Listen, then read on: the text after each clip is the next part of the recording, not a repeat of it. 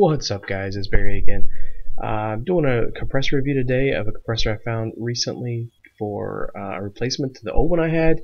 This is the Fortress Ultra Quiet from Harbor Freight.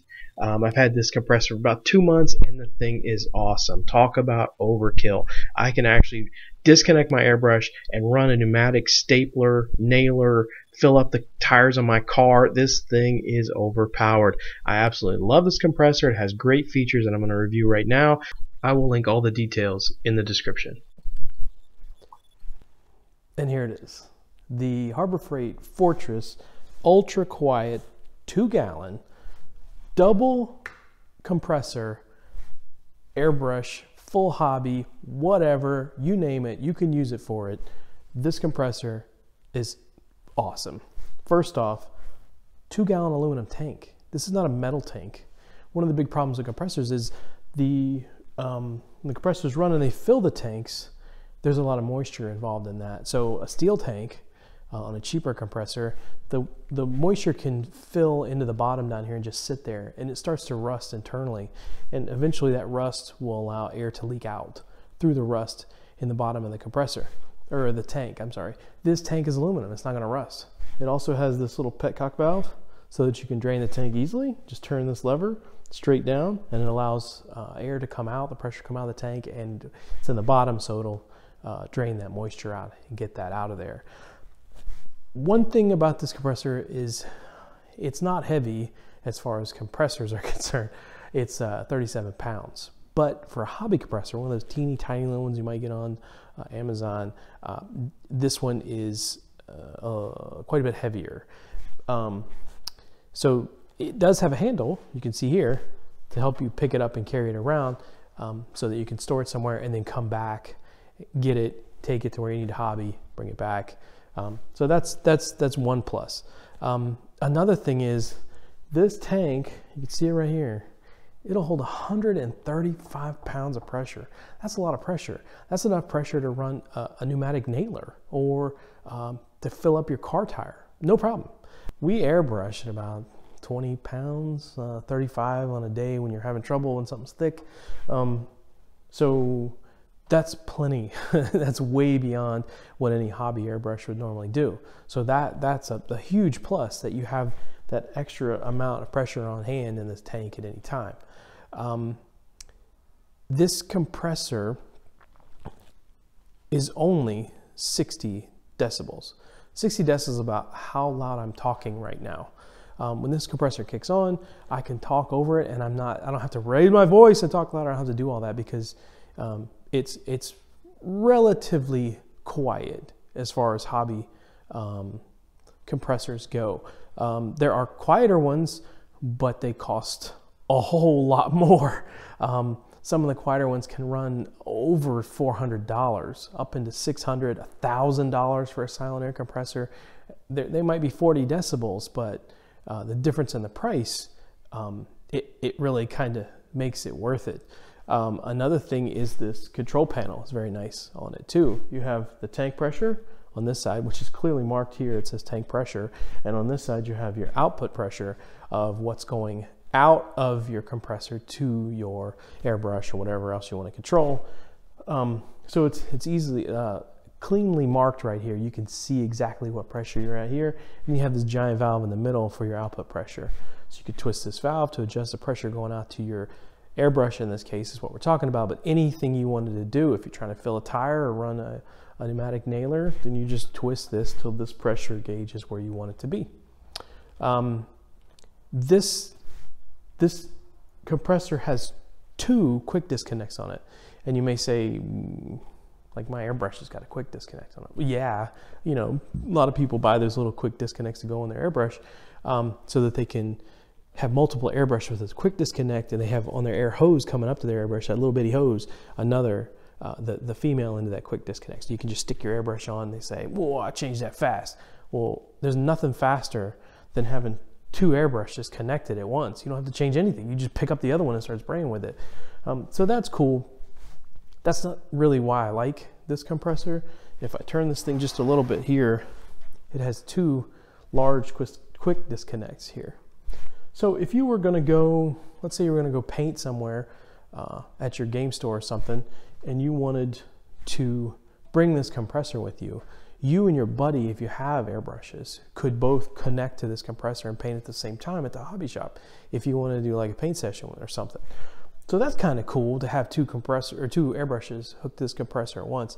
But one thing I really like about it is it helps me situate it, because most people don't have a ton of room to stack up this compressor in their house where they want to paint and where they want to hobby. So this makes it a little more flexible, that you got one outlet that's facing forward and one outlet that's facing to the side, because you may have to situate this thing in, behind a dresser, in the bottom of a closet somewhere, in the floor, under your desk, anywhere. And you can situate where this makes sense to be, where it fits best. And then you have two choices of where to connect your air hose. And that's what I like about that. This compressor has dual compressors. That's a big deal. Most hobby compressors, only the highest end compressors that are really pricey, have a dual compressor setup. There's a compressor here, there's a compressor here. What this does is, your normal compressor, little hobby compressor that you get that has that little bitty tank and it has the motor sitting on top of it, the compressor right here, it only has one motor to fill the tank. Well, this has two, and the reason this is so awesome is because these run at only half the RPM. So this one's running at half RPM, this one's running at half RPM, and there's two pistons that are filling that tank up there. So you get twice the effort at half the wear and tear on your compressors. If you got one compressor, it's spinning twice as fast as this one is to try to fill that little tank. And over time, that thing running is what really wears it out, what really makes it go bad. Because there's no oil inside these compressors. They're oilless. They have like Teflon coated cylinders where the piston goes up and down and creates the pressure out to the tank. So the slower these run, the longer they'll last, is really the best way to say it. And you have two of them, so they fill the tank up really quick. I think this tank fills from 0 pounds to 135 in like 50 seconds, I think. I mean, it's really quick. And these will get it there fast. I was shocked at how fast these filled up the tank, honestly. So this is a big deal to have a dual compressor airbrush setup. Not any of the cheaper ones will have that. They'll just have one compressor, which means it's working twice as hard as these two are. Another thing about this compressor that I really like is the design of it. You can see right here, there's like a roll bar here to protect it if something fell into it, like it was in the closet or something, or you were carrying it through the house and you bumped into something. You're not going to bang into anything important because you've got a full roll bar. You can see it's here, and it goes under it. I'll turn this around. It's under the frame here. It goes at the bottom. It turns and goes up to be the handle on the top. It's all built in. It's got a welded frame down here with a piece of sheet metal, thick sheet metal. That's the carrier for all the internals and the compressors and everything. It has a large industrial switch here. It's no joke. You can set it to automatic or off. When it's on auto, it will fill the tank until it hits 135 pounds pressure in the tank. And then as you use it and the pressure comes down, when it gets to 90 pounds of pressure in the tank, it'll kick on automatically and fill itself back up to 135. There is a smaller version of this compressor. This is a 2-gallon compression. This is the 2-gallon version of this compressor. There's a 1-gallon tank version that only has one quick disconnect. So you can only run one air hose at a time. And it's a little bit quieter. I think it says it's 58 decibels or something. And the tank would fill up faster, but you would only have half the amount of air to airbrush from before it would have to kick back on and fill it up again. So I went for the bigger one. This one was $159 when I made this video. I bought it. I've been using it for about 2 months now. But $159, it's hard to find a good compressor with a tank for around that price, and and definitely not with two compressors built on. You just can't find that for that price. So that makes this compressor a deal. Some of the bad things about this compressor, though, it is heavy compared to other hobby compressors that you can get. They are usually a little lighter than this. They're not as easy to move around because they don't have a handle and things on them. They just have the compressor on top of a tank. So that's one drawback. It's heavy. So if you had to move your compressor constantly, you were constantly moving it from room to room to room to put it away because you just painted the dinner table or something, and then you need to move it out of that room and put it somewhere else to store it. The handle's a plus, but the weight is kind of a drawback of it. I don't mind because I'm in my workshop right now. I have just a workshop that I can do whatever I want in. So I keep this compressor out here.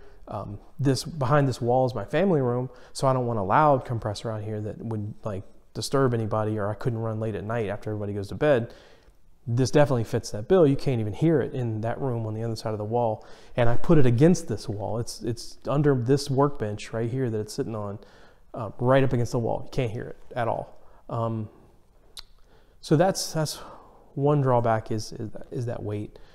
The other drawback is when you get this compressor, it actually doesn't come with the other half of this quick disconnect. So this is a 1/4 inch disconnect decoupler. You can buy them at Harbor Freight where you buy this compressor. They are $1.50, I think. They're really cheap. You can get a set of them so you can hook it to multiple air hose tools. Air hoses, I think that's how you say it. Anyway, you can buy several so they just snap into this. It's not a big deal, but there is a cost there. This compressor also doesn't come with a moisture trap because you don't really need one if you're just running a pneumatic stapler or a pneumatic brad nailer, or even a framing nailer you could run on this thing. A big nailer to like build walls and stuff, you could run off this compressor. Those don't really need a moisture trap. So it doesn't come with one. That's an extra piece. You can buy a really heavy duty moisture trap at Harbor Freight for about $15, $16, I think. But I gotta tell you, I don't use one of those giant moisture traps. I don't use them. I use this throwaway moisture trap, and I've used it for years. It's called a desiccant filter, and it has a medium in it that absorbs water.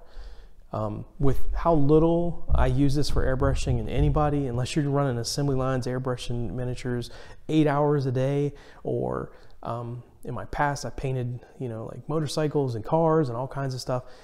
Even then, I never needed a full-blown moisture trap. They're just kind of a little overkill, honestly, to be honest. But everybody buys them, you got to get one. But if you want one, they sell them there. It's a little extra cost. If I had one of those heavier duty moisture traps, because this has two quick disconnects coming off of it, I would probably get one of those tiny ones that goes right at your airbrush, like right where you use your quick disconnect on your airbrush, or your air hose connects to the bottom of your airbrush. I would probably just get one of those little inline ones right there. But I don't use those. I use one that's $2. You can buy at Harbor Freight. It's a little plastic one that just kind of screws on to the air hose. I actually put my male into the disconnect on the bottom of that. Here's my airbrush, and at the end of this air hose on the other end, there's the male end disconnect. It's right here. This snaps directly into the input here, and then this is that desiccant filter. It costs $2, $3. It's not a big deal. I connect my disconnect right here to one side of it, and I connect my air hose right here to the other side. This has like a medium in it, almost like a filter, but it absorbs moisture basically, and no more moisture than this thing makes. The 20 minutes I'm airbrushing, you don't need that giant glass air filter unless your compressor is really bad about pumping out water, and you don't want that compressor anyway for airbrushing. So I just use these. You can throw them away. couple dollars. So all in all, this compressor is the best bang for the buck for me. For $159, 2-gallon tank, aluminum tank, 135 pounds of pressure. And by the way, you use pressure to paint. So when you fill up a tank, there's volume and then there's the pressure that's inside of it. So if you had a 90 PSI tank that was 2 gallons and a 135 PSI tank that's 2 gallons, the air is going to last longer in the one that can hold more pressure because you're pulling from that pressure. So my old compressor was a 3-gallon tank that I was using, which was also from Harbor Freight, but it was really loud. And it only went to 90 pounds. So in a way, they're almost the same. I didn't really lose anything because this one will hold more pressure in it. And I'm spraying it, 20 to 30 pounds of pressure with airbrushing anyway. For the money, I don't think you'll find a better compressor. It does have drawbacks. It's heavy. You need to buy a moisture trap, which a lot of the cheap ones come with already attached to them. But those are not expensive. And the biggest pro of this compressor, in my opinion, is that it holds 135 pounds of pressure. So it'll airbrush a lot longer, and it has twin compressors on it, which will make, they'll just live longer because they're not under as much stress as those little bitty single compressor airbrush setups. So for that reason, there was no other choice for me. And I'm very impressed with this. I'm still using it all the time, and I don't have any trouble with it. And it's smooth and reliable, quiet, and I don't move it around much. So I don't care that it's a little heavier, but it does have the handle, so I can carry it around pretty easily. If I had a setup where I needed to move it a lot, I think what I'd probably do is just build a little dolly for it, like out of wood with some wheels, and mount this thing to it, or even just set it on it because it's pretty heavy. And then I would just roll it around from room to room instead of trying to carry it if I had to move it a lot. But I'm lucky. I don't have to really move it around. And that's it. I really like this compressor, and I think if you really weigh it out with some of the ones that are on the internet, you'll see that this one's better. It's just better for the money. You just get more for your money with this one.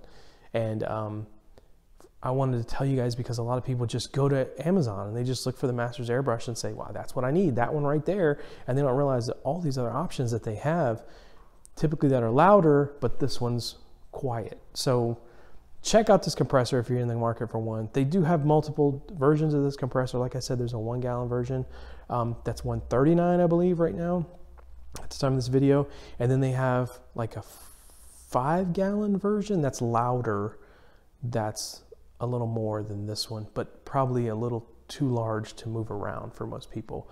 It's more of a set it and forget it. It doesn't move after that. So keep painting, keep doing your thing, keep making great looking miniatures, keep looking for bargains, find the right stuff. Don't just go with what somebody says is the right stuff. Do a little research. Watch professional airbrushers if you need advice about airbrushing. Honestly, watch the pro airbrush people. They're your best bet to get the right information. Like and subscribe. Hope you liked this video. I really felt like I needed to make it because so many people have questions about what airbrush to buy, what compressor to buy. So here's my 2 cents. Appreciate it, guys. I'll see you in the next one.